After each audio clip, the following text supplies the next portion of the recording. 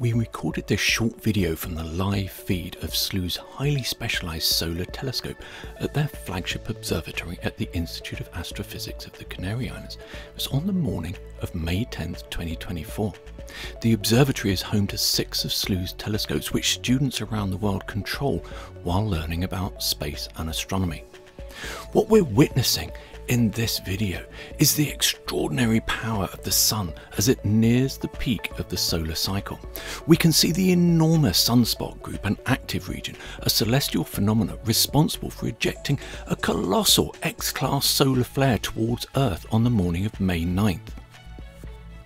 High energy particles are predicted to bombard Earth on the night of Friday, May 10th.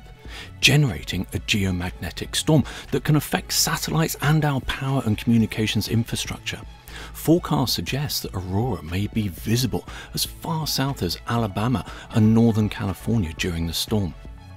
The video starts by showing the photosphere, where we see the sunspot group, so large it rivals the sunspot group that triggered the violent solar storm in 1859, known as the Carrington event.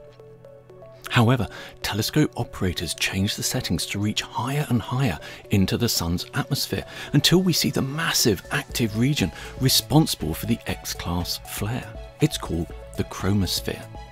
They then adjust the brightness to show the unrelated prominence arching out from the limb of the sun.